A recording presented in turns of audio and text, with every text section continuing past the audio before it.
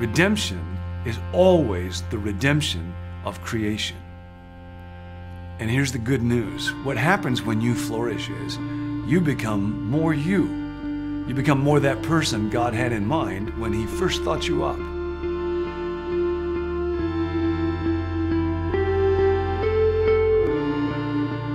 God wants you to become a new creation, but new doesn't mean completely different. Instead, it's like an old motorcycle that gets restored to its intended beauty.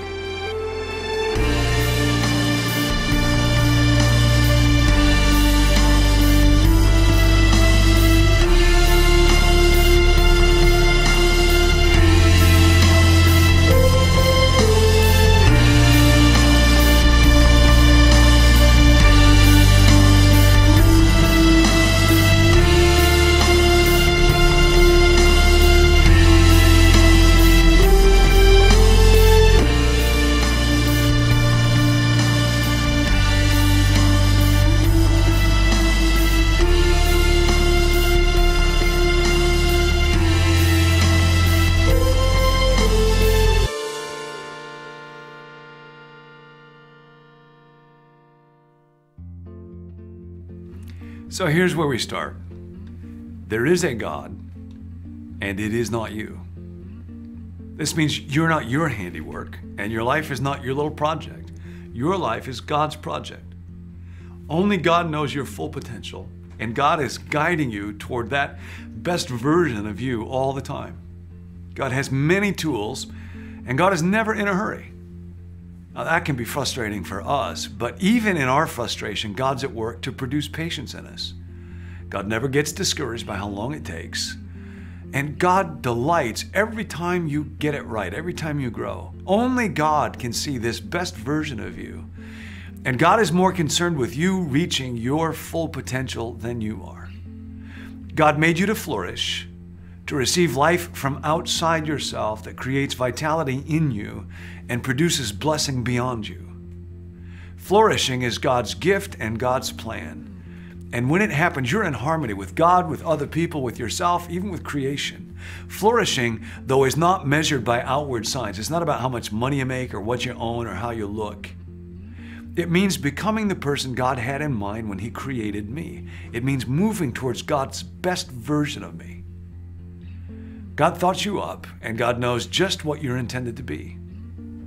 He has many good works for you to do, but they're not like to-do lists, the kind that we give spouses or employees.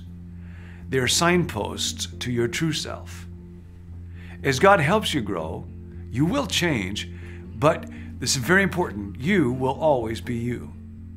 An acorn can grow into an oak tree, but it cannot grow into a rose bush. It could be a healthy oak, it could be a stunted oak, but it won't be a shrub. You will always be you. You could be a growing healthy you or a languishing you, but God did not create you to be anybody else. God pre-wired your temperament. He determined your natural gifts and your talents. He made you to feel certain passions and know desires. He planned your body and your mind. All of your uniqueness is God designed. And what happens when you flourish is you actually kind of become more you. You become more that person God had in mind when He thought you up.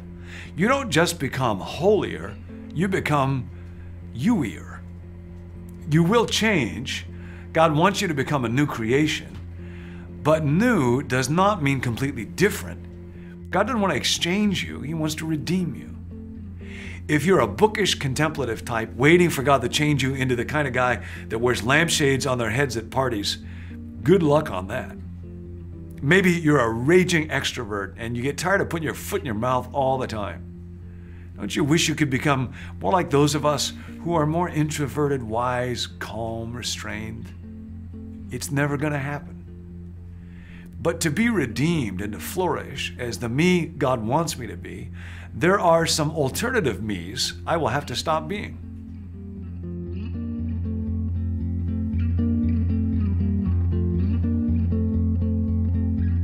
God designed you to be you.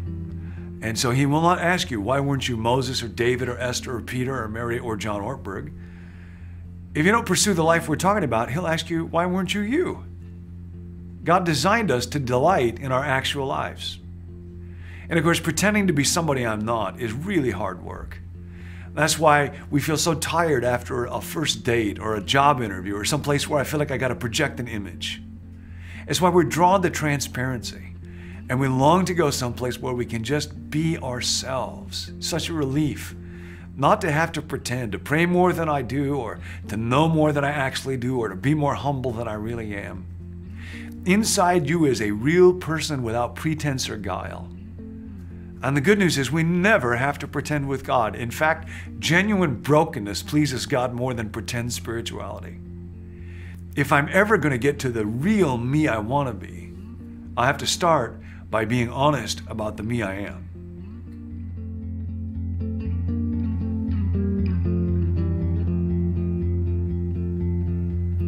Every one of us has a me that we think we should be, which is at odds with the me that God made us to be.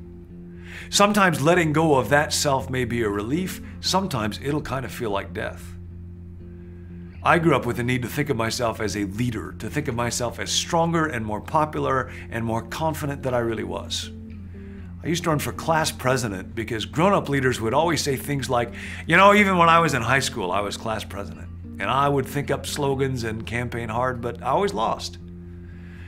And the truth that I didn't want to look at was I was just more introverted and bookish and less of a class president type than I wanted anybody to think. Now, should is a real important word for spiritual growth. But God's plan for you ultimately is not that you obey Him because you should, even though you don't want to. Ultimately, He made you to want His plan for you. On the other side of death is freedom, and nobody is more free than a dead man. Jesus had a lot to say about death to self. It's real important. And on that journey to the me you want to be, you'll have some dying to do.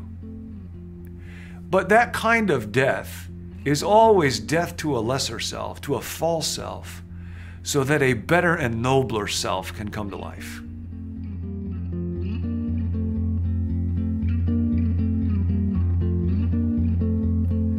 Did you know everybody in your life wants you to change?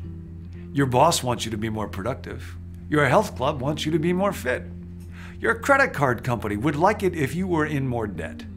Networks want you to watch more TV. Restaurants want you to eat more food. Your dentist would love it if you visited more often. Everybody has an agenda for you, even your mother.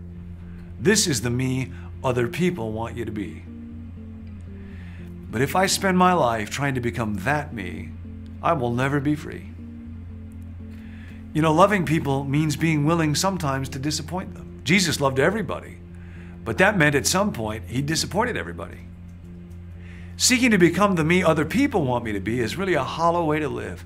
Nobody else can tell you exactly how to change because nobody knows but God.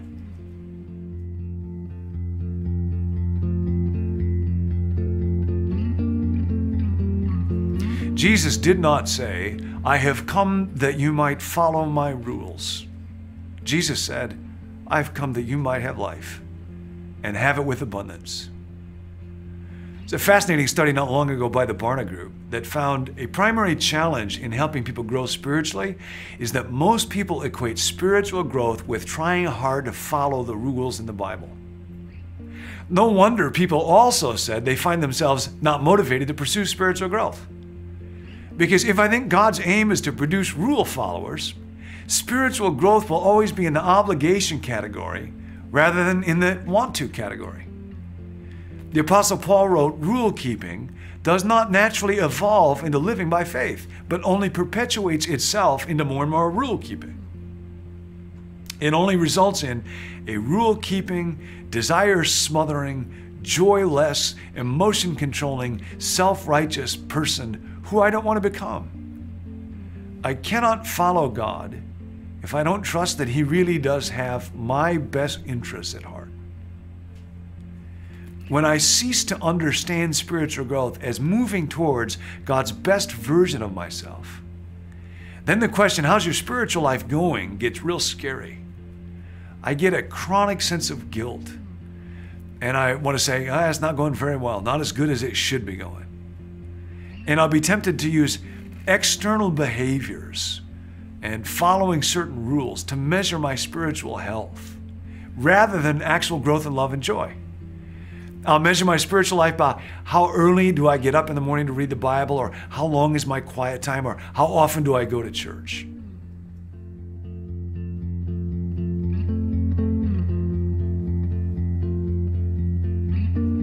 We have been overrun by what a friend of mine calls TLAs, three-letter acronyms.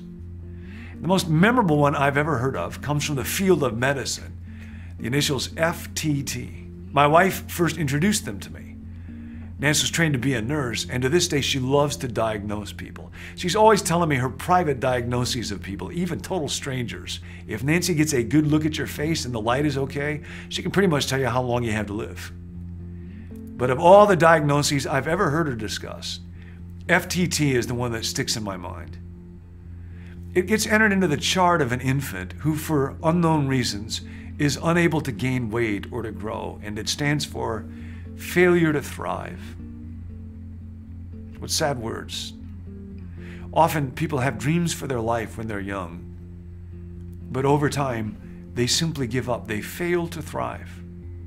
There's a writer and an artist, Gordon MacKenzie, talks about visiting children. When they're in kindergarten and he asks them, who here is an artist? Every hand shoots up. This decreases to about half the class when they're in third grade. And by the time they're 12 years old, only a few hands still believe that they could be an artist. Over time, a lot of us find that becoming the me that we were meant to be is too hard or takes too long. And when we give up on our growth, on our destiny, we languish. But there is a person inside you waiting to come alive.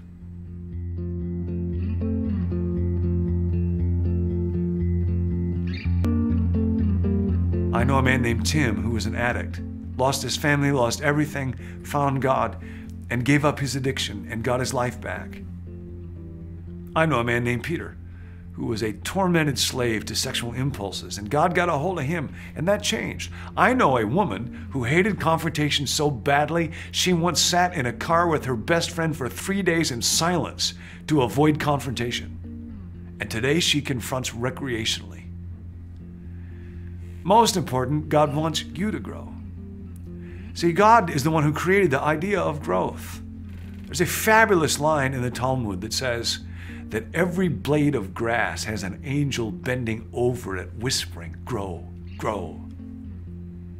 The Apostle Paul said that in Jesus, the whole redeemed community grows and builds itself up in love.